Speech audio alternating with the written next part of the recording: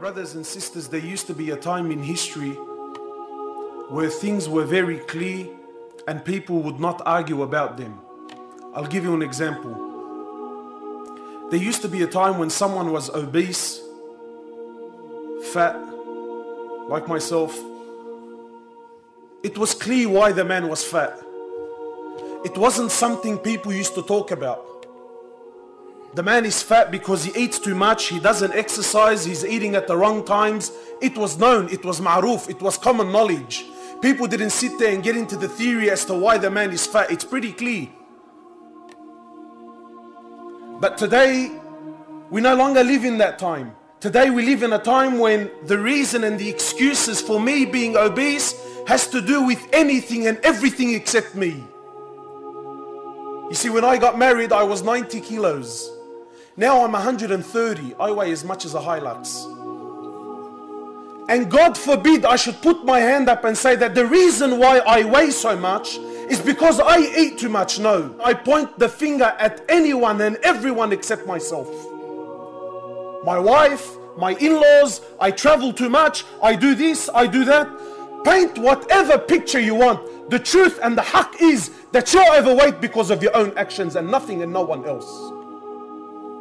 Today, my brothers, we live in a time and in an era where nobody wants to put their hands up and take responsibility. Today we live in a time, wallahi, we want deen, we want takeaway deen. We want drive-through deen. I want to come to the masjid, I want to sit down for 5 minutes and you better wow me. Today the only video that goes viral around the world is any video under 7 minutes. Anything beyond that, too boring, man, too long. I want to learn Quran, I want to memorize Quran, but isn't there something quick? Isn't there something I can do online? God forbid we should sit down and do the long yards. God forbid. There used to be a time when if someone wanted to get big, it was ma'ruf, it was common knowledge. People didn't talk and argue about it. You want to get big, you had to go to the gym. And when you went to the gym, you picked up raw iron and you put the dumbbells and you put it onto the bench press and you sat down and you ate well and you worked hard. It was known. Today it's not the case. Today a brother, you know, I don't know about here in the UK, but in Sydney, 1 week he's a pencil neck. Wallahi, if the wind comes too strong, yeah, you got to pick him up down the road because the wind will pick him up and take him. The brother vanishes for 2-3 weeks. He comes back, he's got muscles on his ears, ya Allah, muscles on his ears. Brother, how did you get so big? Oh, tuna and potato, bro. All the symptoms of steroids are all over his face. But he's trying to convince me that he got big because he's having tuna and potatoes. And when you take shortcuts, when your deen becomes drive-through deen, you know what happens? There's side effects when you take steroids. There's side effects. We're living in a time, my brothers, you know the condition of the ummah. I challenge anyone here to stand up and tell me, brother, I'm happy and I'm content with the condition of the ummah. But whose fault is it? Whose responsibility is the ummah? Whose responsibility is this community that you and I live in? Every single person here will stand up and give me 150 names off the top of his head, and not one of those names will be himself.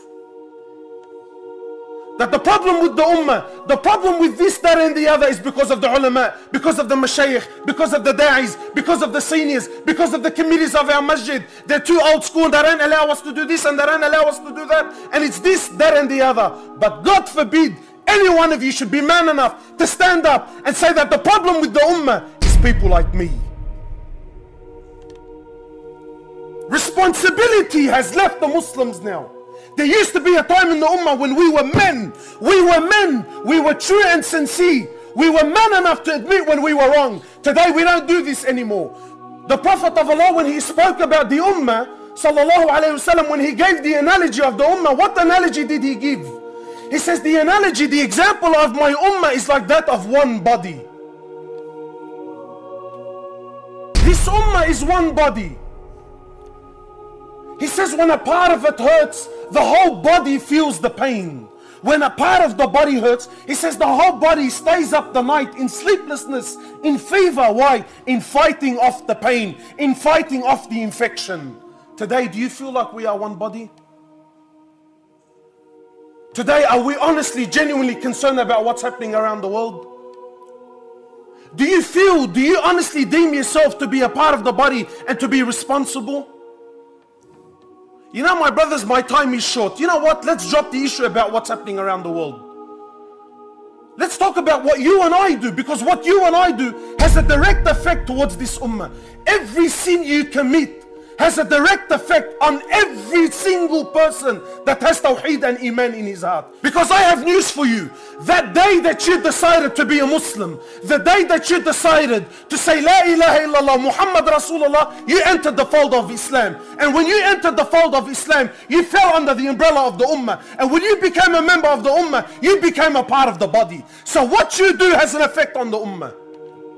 People think that, listen, you know what, if I don't want to pray, that's none of your business. It's between me and Allah. Have you ever heard this?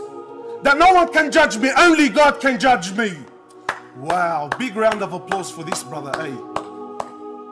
Only God can judge me. Well, duh, yes, only God can judge you. But unfortunately, brother, I have news for you. Your shortcomings has an effect on me, has an effect on my wife, has an effect on my children, and has an effect on the rest of the ummah. So it's not up to me to allow you to do your wrong and to do your haram and not stand before you, right, and give you clear warning that what you're doing is wrong and batil. The Prophet of Allah in the Sahih Hadith, وَالَّذِي نَفْسِي بِيَدِي, the Prophet of Allah takes an oath by Allah. He says, you either enjoin that which is good and you forbid that which is wrong. This is a responsibility upon everyone. It's not the responsibility of the mashayikh. It's not the responsibility of the ulama. It's the responsibility of every person that has iman and tawheed in his heart to call to that which is good and forbid that which is wrong. Why, O Prophet of Allah? What if I don't want to do it? What if it's none of my business? What if I want to do my own thing? He says, you will do it. Or by Allah, Allah Azza wa Jal will send down His punishment upon you. You will raise your hands and make dua, and Allah subhanahu wa ta'ala would not accept your prayers. What are you doing with your life? What are you doing with your life? Look at what's happening. Look at what's happening to us around the world. Look what's happening to you in your own country. You know, when I left my house, when I left my home in Sydney to come here, I went to the airport 4 hours early. 4 hours early. Why? Because I was mentally prepared for the interrogation to why I'm leaving my own country. I've become a criminal in my own house. I had paperwork ready and prepared. Why? Because I was mentally prepared that when I get to London airport, I was ready for a 3-4 hour interrogation. For what? For no other reason except for the fact that I look like a Muslim. And you know that's the truth. Yet what are we doing about it? We are an ummah, we are one unit, we are not individuals. We don't have that luxury. You don't have the luxury of saying, brother, only God can judge me, leave me alone. Let me do as I please. No, my brother, because what you do has an effect on me, and what I do has an effect on you. So you're probably thinking, yeah, akhi, you know what, but what's your daleel, bro? Because when Allah subhanahu wa ta'ala deals with the Muslims, He deals with them as an ummah. When the khairat and the barakah of Allah subhanahu wa ta'ala falls down, who does it fall down upon? It falls upon everyone. And when the punishment of Allah falls, who does it fall on? Falls upon everyone. This is Allah's system. This is how Allah works. When His rahmah falls, everyone feeds off it. And when the ghadab and the curse and the anger of Allah subhanahu wa ta'ala falls, everyone cops it. When Musa alayhi salatu was salam, when his people were going through a drought, no water, no food, no crops, plants were dying, nothing was growing, animals were dying, nothing to drink, nothing to eat. Human beings were dying and suffering. Amongst them is a prophet. So the people came to Musa and said, Ya Musa, what's going on? Musa raises his hands and he says, Oh Allah, you can see what's happening to my people. Ya Allah, we're begging, we're asking for rain. Musa asked for rain, they're waiting for the clouds to come in, nothing happened. So Musa says, Ya Allah, what's happening? Now listen to what Allah says. He says, Ya Musa, from amongst your people there is one sinner.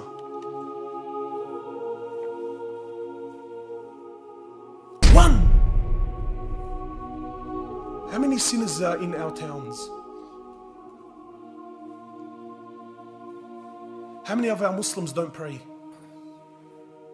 How many of our sisters are still unscarved? How many of our elders still cannot read Fatiha properly? Ya Musa, from amongst your people is one sinner, and because of him and him alone, I have deprived the rain from falling.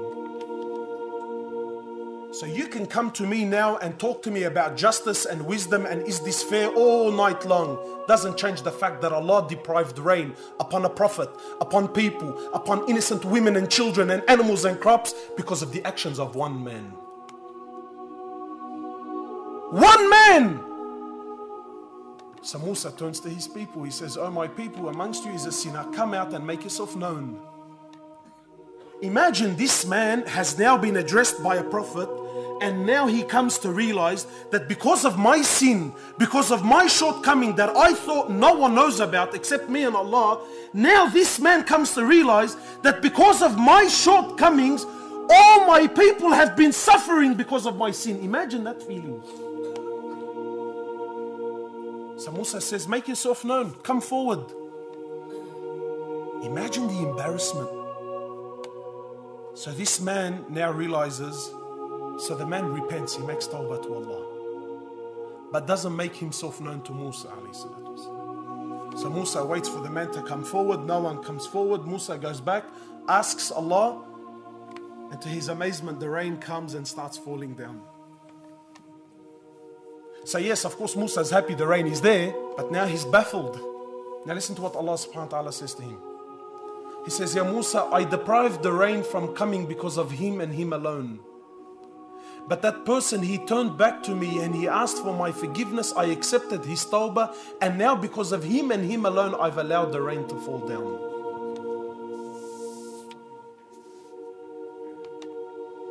So Musa is now interested. He says, "Oh Allah, tell me who this man is." Allah subhanahu wa ta'ala says to Musa, He says, "Ya Musa, I didn't expose him when he was a sinner. What makes you think I'm going to expose him now that he's repented and turned back to me?" You know what's the amazing part of this story? Is not the fact that Allah allowed the rain to come. You know what I find is interesting? What I find interesting is this man that was man enough to admit, was man enough to stand up and say, "Hey, I am in the wrong." He was man enough to acknowledge the fact that his shortcomings made his people suffer. And he was man enough to turn back to Allah, and Allah subhanahu wa ta'ala accepted him. A quality that most of us fail in. Where are those that are prepared to stand up and say, "Hey, you know what's happening around the world? It's because of people like me. It's because of my shortcomings. It's because of my lack of deen. It's because of my sins at night. It's because of my eyes that I can't keep down. It's because of my actions." No. We point the finger at anyone and everyone except myself. Allah says He will not change the condition of a people until they change the condition of themselves. My brother and sister, what you do in your life has a direct effect not only on the Muslims but upon yourself. What you do, whatever it is, your sins, whatever it is that you have in your life that is wrong and haram, it has an effect on your children. It has an effect on your mother and your father. It has an effect on the whole ummah. And the opposite is true, wallahi. When any one of you does a good action, know that not only do you benefit, but the rest of us also benefit from your good actions. We have tawheed. We fall under the banner of Islam. This is an ummah. Whoever has La ilaha illallah, Muhammad Rasulullah, and he says this sincerely, he's a Muslim whether you like it or not, whether he prays in your masjid or not, whether he follows your imam or not. Whoever has iman and tawheed and clearly says it, whether you like it or not, your mashayikh accept it or not, it doesn't change the fact that he's a Muslim. And unless there is clear kufr on his tongue and on his hands, he's a believer whether you like it or not. He's a part of the ummah. Who died and gave any one of us the authority to say who is and who isn't a Muslim? Something that the companions never dared on doing. The Prophet of Allah who had the munafiqeen that lived around him, they lived around him. He had them on a list. He had them on a list that even his closest companions didn't have the luxury of knowing. And you and I want to walk around and claim who is and who isn't a Muslim. We don't have peace in our own communities. We have disunity in our own masjids, and we want the world to love Islam. We don't have love in our own families. We don't have love, tolerance and acceptance. Disunity has become the norm. Laughing and mocking and ridiculing one another has become the norm and accepted. Any cowboy picks up a phone, records himself thrashing imams and scholars and this, that and the other. And we ask, why is this happening to us? You and I are responsible. You and I, my brothers, what you and I do has an effect on this ummah. But what are you doing to spread the love? Brother, I'm a nobody, man. No one's going to listen to me. See this mentality that I'm a nobody, that I'm a nothing? When you start believing that you're a nothing, you become nothing. When you start believing that I'm a nobody, I got news for you, you become a nobody. Our spirit's been broken. Our attachment to our deen has been lost. When Muhammad al-Fatih was 4 years old, 4 years old, 4 years old, his mother used to take him to the seashore and she used to show him Constantinople by the seashore. And she used to tell him, Muhammad, you see that place there? He used to tell her, yes, mom. She used to tell him, one day you're going to open and conquer that place. 4 years old. Today when a young 4-year-old comes, get out of here, man. Shh, get out of here. Today the brother's 10 years old, 15 years old, and you and I, let's be honest, you look at this guy, he's young, he's an idiot. Hey, just go home and play your Sony PlayStation. When you start addressing our children like they're nothing, they become nothing.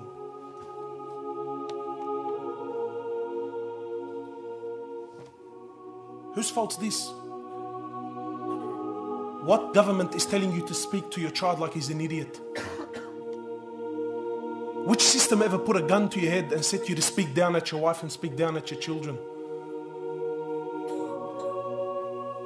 Wallahi, my brothers, we need to wake up. The solution to all of your problems is our deen. There is no other answer, akhi. Allah subhanahu wa ta'ala says, Al-yawma akmaltu lakum deenakum. Today your religion has been completed and perfected. Any problem, any trial, any tribulation, any hardship that you ever face in your life, you will find the full answer in the deen of Allah subhanahu wa ta'ala and in the sunnah of Rasulullah sallallahu alayhi wa sallam. You want answers? Come to the deen of Allah subhanahu wa ta'ala. I left you on the clear road, the Prophet of Allah says. I left you on the clear road. You know why there's doubt? You know why there's confusion? Because it's missing in our lives. It's missing in our lives. Today, the sunnah of Rasulullah sallallahu alayhi wa sallam, what's it become now? Brothers, fard or sunnah? Sunnah. Oh, I thought it was fard. I thought I had to do it. You see this statement? He said the difference between us and the Sahaba is we left every sunnah of Rasulullah because it was only sunnah. Whereas they performed every sunnah because it was his sunnah. You want happiness and success? You want change? Then understand it will not come until the full sunnah of Rasulullah sallallahu alaihi wasallam comes into your life. So I've spoken too much. I think I'm pretty clear with what I'm saying. We need to stand up and start taking responsibility. We need to start raising our hands and say, I am responsible. It is because of me. It is because of me.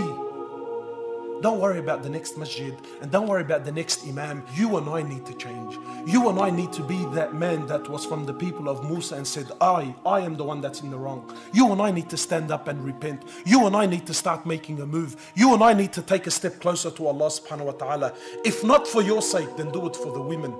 Do it for the children of our ummah who are suffering because of our actions. Are we ready, inshallah?